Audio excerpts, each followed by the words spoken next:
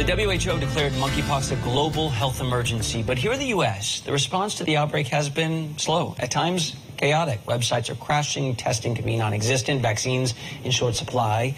With nearly 3,500 cases across 45 states, according to the CDC, vaccine shortages, especially in places like New York, have left communities frustrated and at risk, specifically gay communities. Now, a group of 50 lawmakers is pushing President Biden to declare monkeypox a public health emergency and to get vaccines already owned by the U.S. into circulation.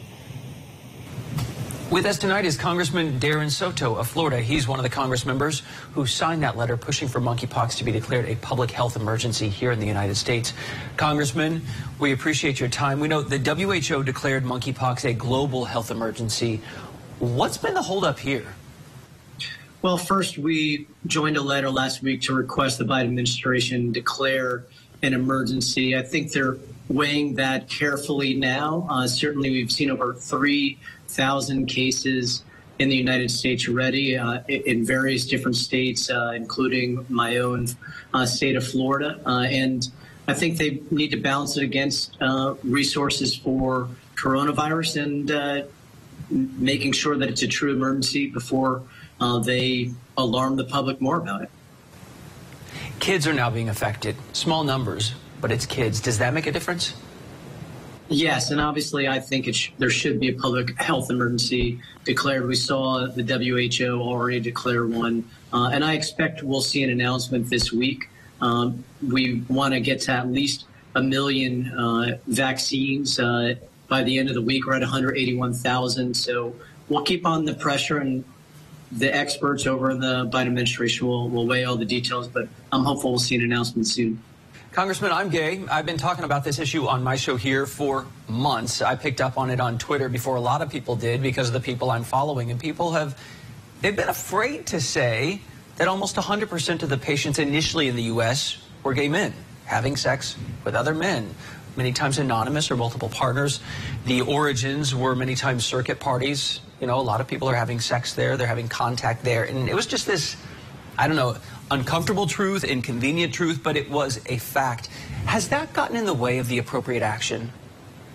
I don't think so. Obviously, our sympathy goes out to the gay community. We have a huge and proud LGBTQ community in Orlando, and I'm on vice chair of the Equality Caucus. So the fact that that is an issue motivates me more to help out, knowing that we need to represent our constituents. And there's been a history in the past with HIV where that's been an issue. So I would say it's more of a motivating factor than a barrier. But can I push you on that a little bit? Because no doubt the Biden administration wants to advance LGBTQ issues.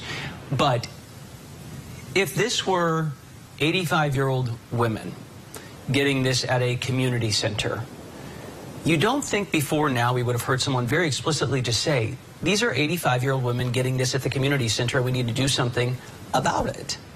Well, we certainly included the fact that it was hurting the LGBTQ community in our letter. So you see members of Congress explicitly saying it.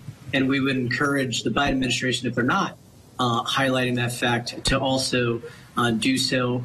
Look, we work on health issues with a lot of vulnerable populations. Just think about the recent vaccine for kids 6 months through 5 years old. So we know we have to, in the affirmative, describe who is being hurt and why we need to help them. And so I'd encourage them to use the similar language you saw in our letter, which is to explicitly state it, and understanding the history of the failings in the past by the United States. We need to make sure that we're being aggressive to help stem the tide on monkeypox here in the United States. This cycle feels familiar to a lot of people at this point. Your letter, it's called a regulatory logjam, but we had COVID. We remember how that began. We had baby formula, how that began and then ended up. Now we have monkeypox. We invest so much money in all these agencies, but then they're so slow. Does a bigger overhaul maybe need to be on the table here? Well, I think it's really that there's only so many vaccines that can be made at a time. That's really slowing things down. We've requested over 1 million. The only maker of it that we're engaging with right now is in Switzerland. And so I don't think there's a lack of will or it's an agency issue. I just think as different threats come up that we have to redeploy vaccines just like we had to do early in the pandemic. But we must do so with urgency, given that it's affecting so many Americans. But do the facts track with that? Because so we saw these, I think it was like 4 circuit parties, which if someone doesn't know what that is, most people in the gay world does. People came from all over. They went to these parties. They took it back home. At the point that we had, 4 or 5 cases here in the U.S., that we didn't rush out the vaccines, that we didn't contact trace. And then when we saw it spreading, and we know we have these frozen specimens over there in, I believe it's Switzerland or Sweden, that have to be reconstituted, but the FDA had to come in, sign off, and just get it out the door. And they didn't. They took so long. Like, there were delays that were unnecessary there.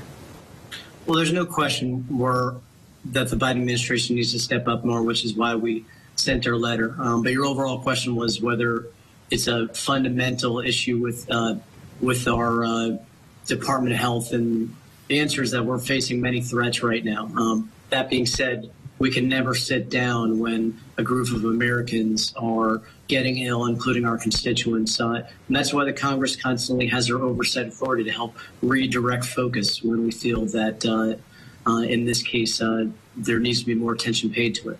Congressman Darren Soto of Florida, thank you for your time, and thanks for speaking about this very directly. It's my pleasure.